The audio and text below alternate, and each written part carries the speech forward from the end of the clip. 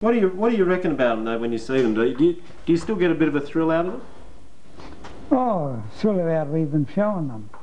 Yeah, even showing them. Because this one, as I say, is the only one of its kind in Australia. Now, when I went on the Sydney to Melbourne rally, I rode that AKD, and I met this chap that owned this, and he wanted a belt drive bike. So I had 3 AKDs, they're Abingdon King Dick. And I said, well, I'll swap you one of my AKDs for your Harley. He said, right. So when we were having lunch there at the final of the rally, we came to agreement, and I swapped an AKD for this Harley. So that's how I got this Harley. What about the, I mean, do you ever think about how much these would be worth? I mean, this is a very valuable collection, isn't it?